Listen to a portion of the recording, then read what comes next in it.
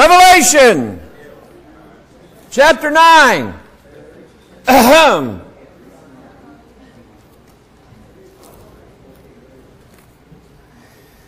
If you guys knew what I was going to preach this morning,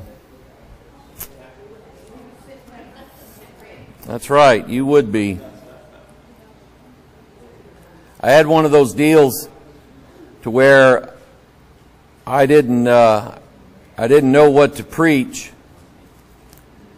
and so I was praying, and God said, "What's on your heart? What's on your heart?" And I told him, and he said, "Preach that." And I went, "Oh, that makes sense." And I'll explain it a little bit more as we go along this morning. Revelation chapter 9. Are you here? Say amen. Got your Bible open? Say amen. Revelation 9. We've got these locusts coming out of the bottomless pit. The bottomless pit is referenced several times in the Bible, a few times in the book of Revelation, by the specific name bottomless pit. The word pit itself in typology, whenever you see somebody cast into a pit. In fact, I'll just throw it out to you. Nick, give me a story in the Bible where somebody was thrown into a pit. Okay, Joseph, that's an easy one. So what is this, let's learn typology a little bit and how it works. What's the symbolism of that? If Joseph, a man will represent either Christ or Antichrist, one of the two. A woman will represent a church of some kind, either a wise church, a glorious church without spot or wrinkle, the virtuous woman mentioned in Proverbs 31, or the strange woman church, where she has strange doctrines, and all of her doctrines lead everybody to hell. So you have those two things there. So Joseph would be a type of Christ or Antichrist. Which one? Christ, okay, because he saves his brethren. They cast him into a pit. If the pit represents, let's say the pit here, when it's opened up, we've got fire and smoke belching out of it, so that would indicate hell. So the pit that Joseph was thrown into was a pit wherein there was no water. What did the rich man, when he was in the pit, when he was in hell, what did he want? More than anything? Water. So Joseph, a type of Christ, cast into a pit, but he comes out and he ends up being the savior, basically, of the known world back then because of his position in Egypt. So that's how you read that. Later on, Joseph, the same Joseph, was cast into prison. What did he do wrong? Nothing. What did Christ do wrong? Nothing. And yet, what did Joseph do when he was in prison? What is the Bible? I mean, we don't know how long he was in prison. Could have been months, could have been maybe a couple of years, we don't know, but forever how long he was there, the Bible doesn't record every incident that happened to Joseph while he was in prison, but it only it records one. And what was that? Interpret the dreams. So he's prophesying, correct? Okay? So what does the Bible, what did Peter say that Jesus did to the spirits in prison? He preached to them. Okay? And some of the spirits are bad, some are good. Remember the story of the rich man and Lazarus? The rich man goes to the lower part of the earth, hell. But so does Lazarus. But Lazarus is in a place that's not on fire. It's a place of comfort called Abraham's bosom. So both of them are down there. And what happens to Lazarus and all the people that are in Abraham's bosom? What happened to the man, the thief on the cross? When he said, Lord, remember me when you come into your kingdom. Jesus said, this day you should be with me in paradise. So the Bible says that Jesus came to set captivity free. So that's what happened to all the people in Abraham's bosom, is that they're set free. So we go back now to Joseph preaching in prison. And we have the baker and the butler. And the butler offended Pharaoh, was cast into prison. But what happened to the butler? Joseph prophesies to him his dream that he's standing over Pharaoh and squeezing grapes into Pharaoh's cup again. And Joseph said, you're going to be lifted up and you're going to be restored. Hallelujah. And the baker said, oh, I had a dream too. And he said, I've got bread on my head. Never carried it that way.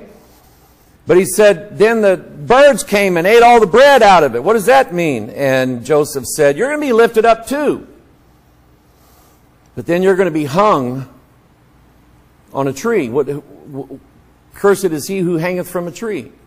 So when Jesus preaches to those who are in the lower parts of the earth, one group, he's preaching to them and saying, you didn't believe in me, you didn't trust in me, you didn't call upon the name of the Lord, so you're going to remain here for a little while, and then you're going to be taken out. You're going to be cast into the lake of fire. But to those who were in Abraham's bosom, he preaches salvation, and they are lifted up, literally, and taken up into the paradise of God. Does that make sense to everybody? Okay. I don't know why I brought... Anyway, that's the pit that is opened up here, I believe, in Revelation 9, sounding of the fifth trumpet. So we have a description now. You've learned a little bit about typology, which is one of my favorite subjects. We have the description of these locusts. Let's read all the way from 7 to verse 11. And the shapes of the locusts were like unto horses prepared unto battle. And on their heads were as it were crowns like unto gold, or like gold, and their faces were as the faces of men. And that hair is the hair of women. And this is where we're at now. And their teeth were as the teeth of lions. And we're going to talk about that. And notice in verse 9, they had breastplates, as it were breastplates of iron. Iron represents things that are hard, things that are immovable, that are not malleable, like clay is. Iron doesn't bend. It doesn't... think of someone who, when we say someone has an iron will, what do we mean by that? It means that you're not going to change their mind easily. They don't just bend to get out of everybody's way. Okay? Everybody has to get out of their way because they're iron. They don't change and they don't compromise. Okay? So just kind of think about that and what it means. We have a kingdom of iron in Daniel chapter 2 that make up part of the toes of the image that Nebuchadnezzar saw in his dream. And the iron then is mingled with clay. Clay is not iron. Because what can you do with clay that you can't do with iron? You can make snakes. Right? That's why there's so many of them. God's like, these are easy. That's an old joke. So the clay represents humans. So you have malleable, movable, bendable humans who go after change all the time. Be not conformed. Conformed has the word con meaning with, and formed meaning taking the shape of. And you have people that are always following the trends of this world, aren't they? If the Hollywood people dress this way, or the music people dress a certain way, then these people are going to dress this way. And they're going to fix their hair that way. Who in here besides Elvis Presley had big, long, mutton chop sideburns back in the day? Ah! Yeah, our dad. And my dad liked Elvis. So he had on. He was kind of looking at that going, oh, that looks nice. He had them big, long sideburns. And what happens is people, every new thing that comes out, they conform to that. So what's happening now with this world, with this country, where the same people 60 years ago would have never allowed an openly homosexual or sodomite man or woman be a teacher in a school, a principal in a school, a bus driver in a school, would have never allowed that. Now, it's almost like you have to hire some of them just so you don't get in trouble. And these, even people who were against it in days gone by, they have conformed to the world over the course of these last 60 years. And now they're accepting it. So, I brought up, I'm not going to do it again this morning, but I brought up the denomination last week, how they are conforming now to the shape and the form of this world. We're not supposed to do that. Be ye not conformed to this world, but be ye transformed by the renewing of your mind. Okay? So that's the iron part of it. Let me move down and keep reading here. Let's see here. Verse 9. Breastplates of iron. They had the sound of their wings as the sound of chariots, of many horses, running to battle. What happened in Las Vegas last week? Big, huge thing. Made a lot of news outlets. Las Vegas. Apparently you didn't see it. Yes! The what? Nope.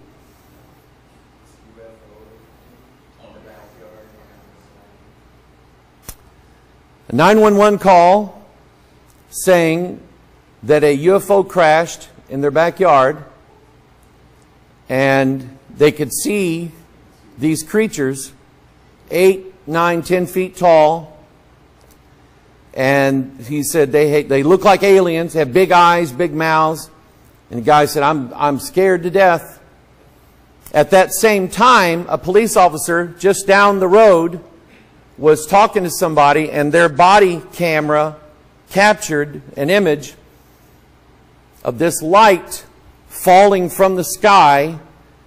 At that same time, I can't remember where the sound came from, but there's a recording from a video that was being videoed at that same time, and you hear a crash, and it's in the same vicinity.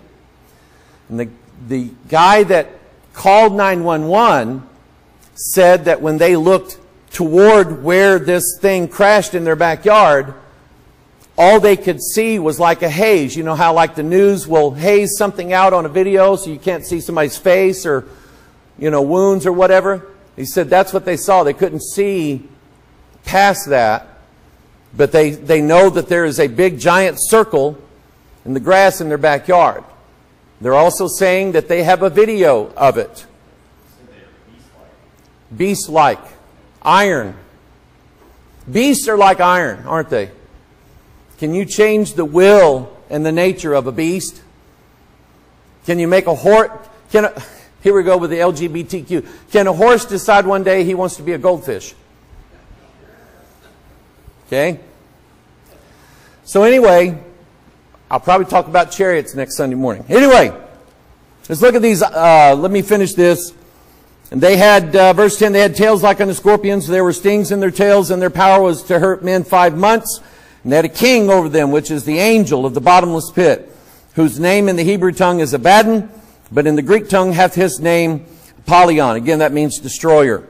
Let's look at these lion's teeth for a minute. What is the symbolism of that? Let's see if I have the book of Joel here. No. Let's go back to the book of Joel very quickly, chapter 1.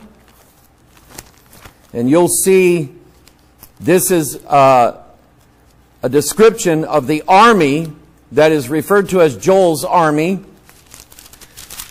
Ezekiel, Daniel, Hosea, Joel, Amos, Obadiah. If you find those, you'll find Joel. And so in Joel chapter 1, verse 5, awake ye drunkards, and weep, and howl, all you drinkers of wine, because of the new wine. For it is cut off from your mouth, new wine, picture of the the Word of God. It's unfermented. It does not have corruption in it. Leaven is always a type of sin. Little leaven leaveneth the whole lump. Leaven is a picture of false doctrine. Jesus warned about the leaven of the Pharisees. So they have leavened wine, but they don't have new wine. It's been cut off, been taken away from them, which then will cause a church, or will cause an individual person who at one time said they believed the Bible, it will cause them to no longer believe certain parts of the Bible or the Bible as a whole. They won't believe it anymore. It's been cut off from them. It's a judgment from God because of their sin. And he says in verse 6, for a nation, he calls this a nation.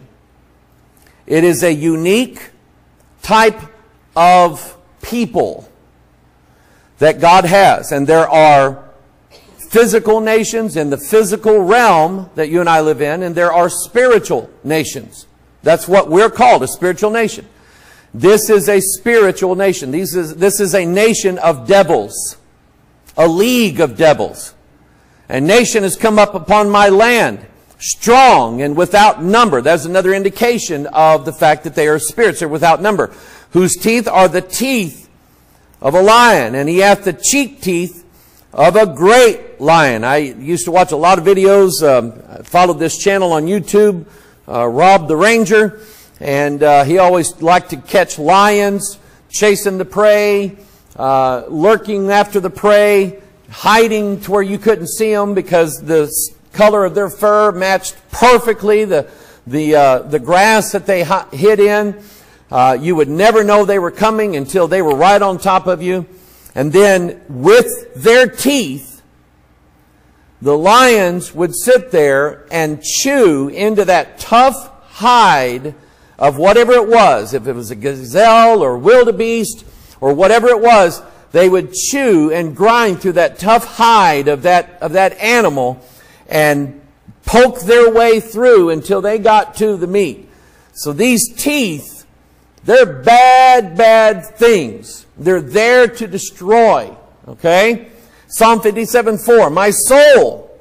Think about now what I just said, this being a spiritual nation. My soul is among lions. His soul is. His physical presence. I mean, I don't have lions around me, but I've had lions after me. I've had times when my soul was among lions. I didn't like it. A lot of fear. Fear of being destroyed. Fear of being devoured. My soul is among lions, and I lie even among them that are set on fire, even the sons of men. I know we've covered this, but kind of backing up a little bit. Even the sons of men whose teeth are spears and arrows, and their tongue a sharp sword. That's what the Bible says in the book of Proverbs about the strange woman. Is that her tongue and her mouth is like a sharp two-edged sword. Well, thank God we have something that is sharper than any two-edged sword. Amen? Sharper than her words. Better than her words, I'd say. Psalm 58:3. The wicked are estranged from the womb.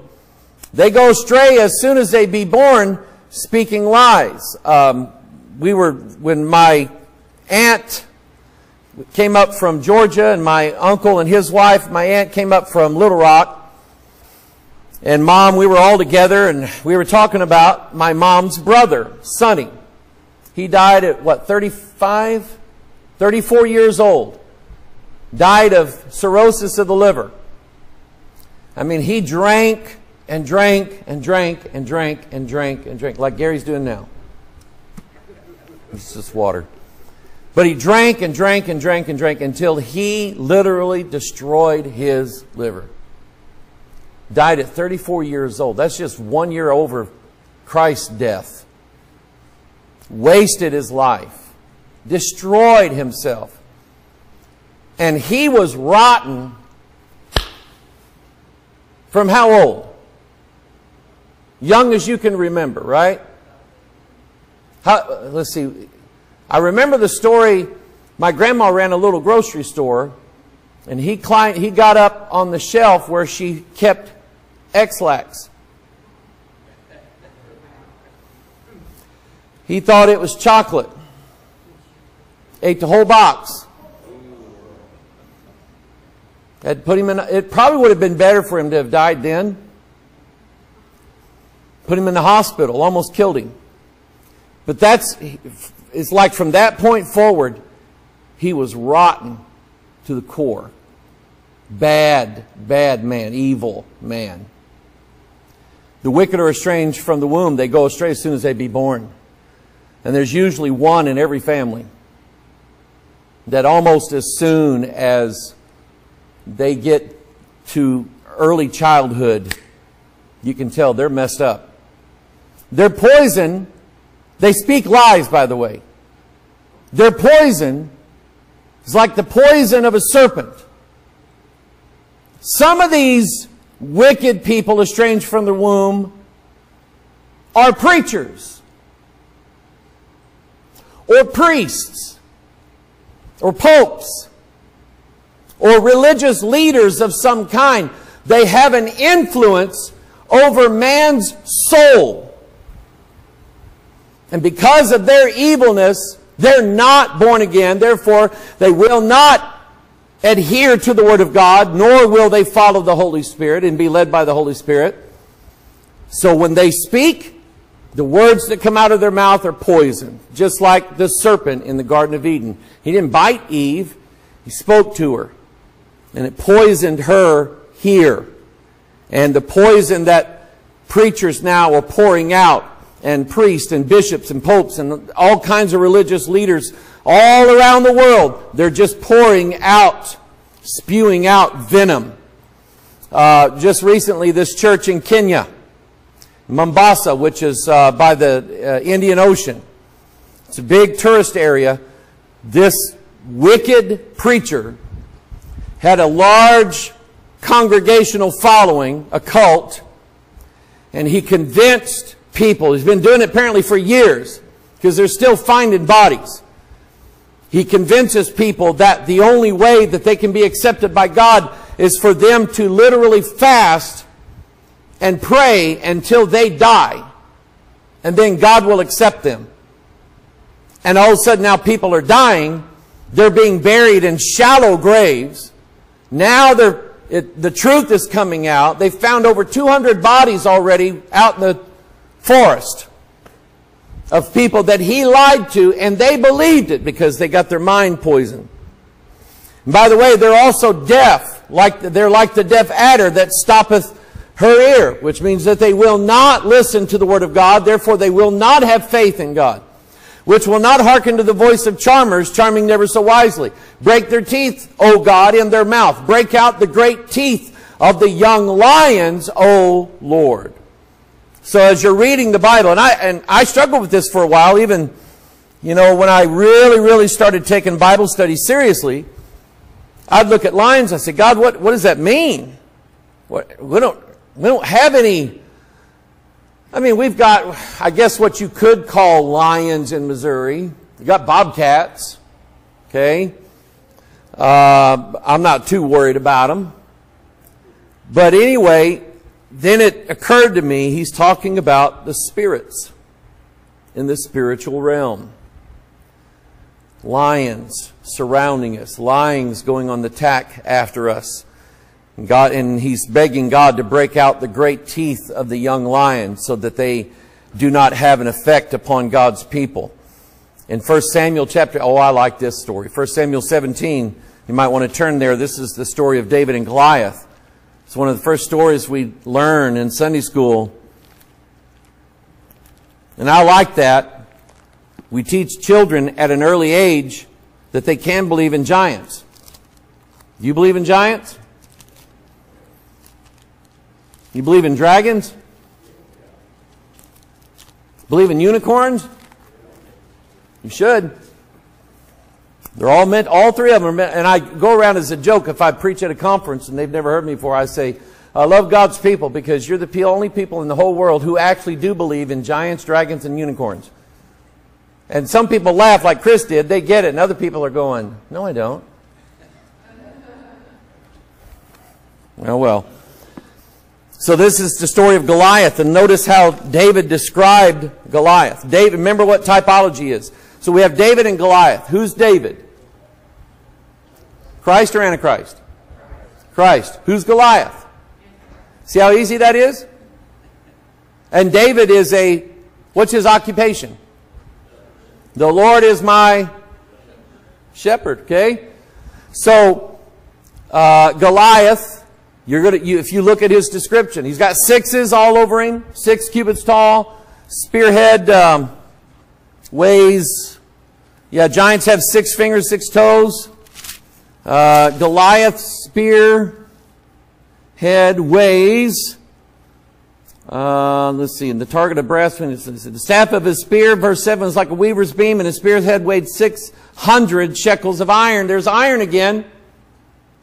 Okay? 600 is part of 600, 6. So he's got 6s all over him. And then, in verse 34, David said unto Saul, thy servant kept his father's sheep, and there came a lion and a bear, and took a lamb out of the flock. Now this is Christ now, and you're the lamb. You're the lamb.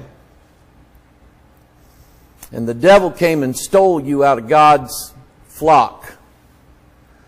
David said, I went after him. I would have ran away and told Dad, we just lost a sheep. David said, I ran after him and delivered it out of his mouth. And when he arose against me, I caught him by his beard and smote him and slew him. David beat that lion up. Grabbed him.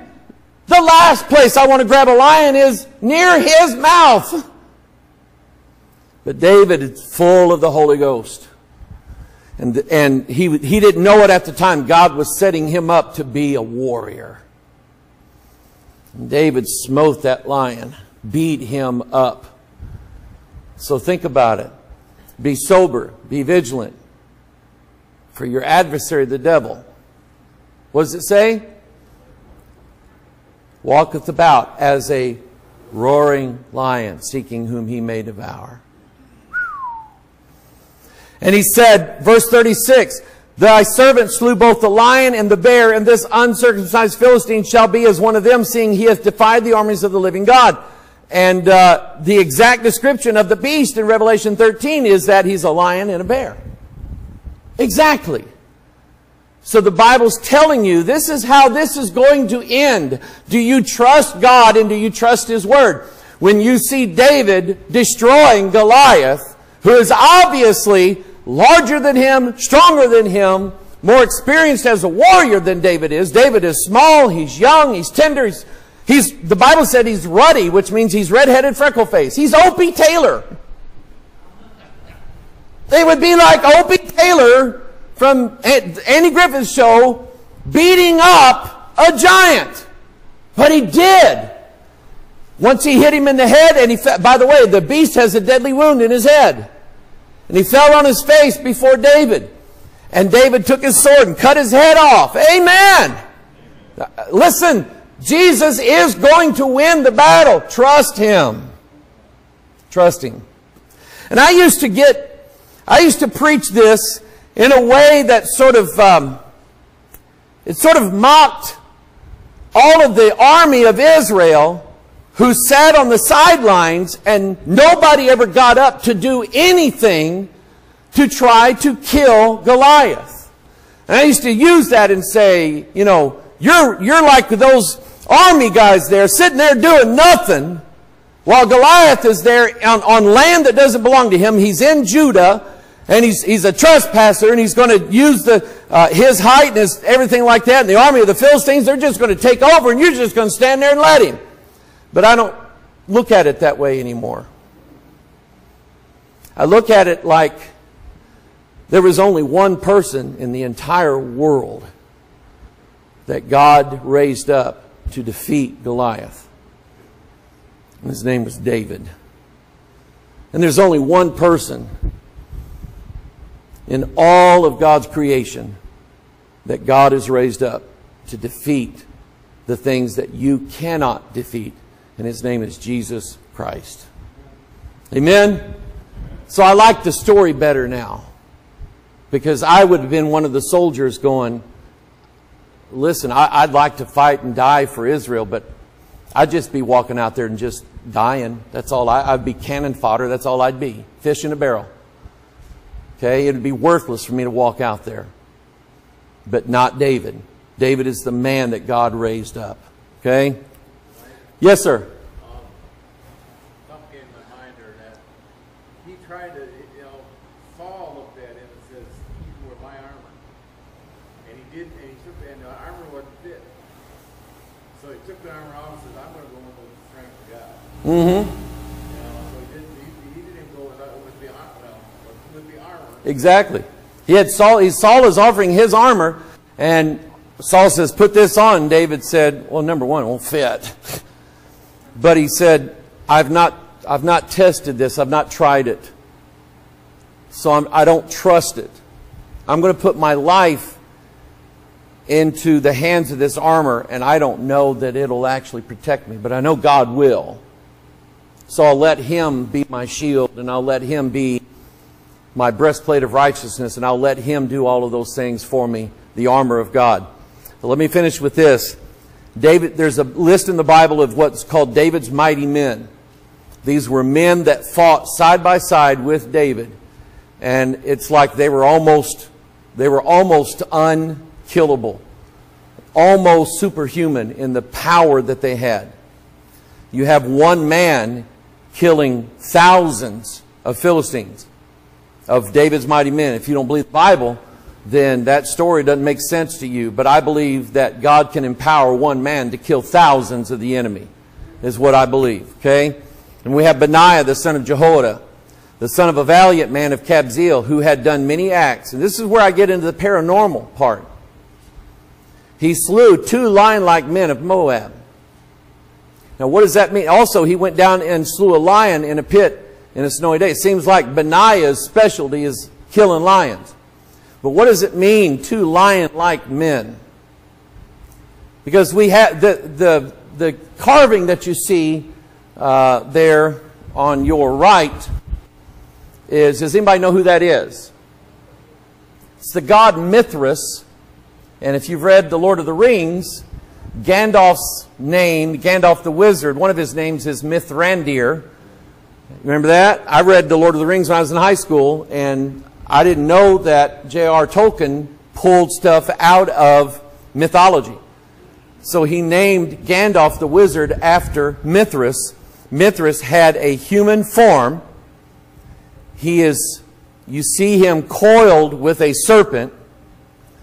That shows his nature and who he really is. The dragon gave him his power, his seat, his great authority. He has the face of a lion. So who is Mithras now? Mithras is a type of the Antichrist, because that's what Revelation 13 says. Also, throughout history, people have seen entities, spirits, people that are into channeling, which means that they get in contact with familiar spirits, people who are into the UFO stuff, who think they can speak right to the aliens, and in some cases those aliens appeared to them as a human body in a human form, but the face of a lion. And is that far-fetched? No, not at all. When you read Ezekiel 1, you have the cherubs that they have 4 faces. One is the face of an ox, face of an eagle, the face of a man. What's the 4th one? Face of a lion. Human body, face of a lion. Okay? So we're talking about real things here. Not fantasy, not make-believe, not anything like that. We're talking about real things. And these devils, they are deceivers. They are the gods who are attempting, as we speak, to take over this world. And we stand against them. And we wouldn't be able to if God didn't enable us. Do you believe that? Say amen. Father, bless your word. We thank you for it. Open our eyes to wondrous things out of thy law. We pray in Jesus' name. All of God's people, say it. Amen.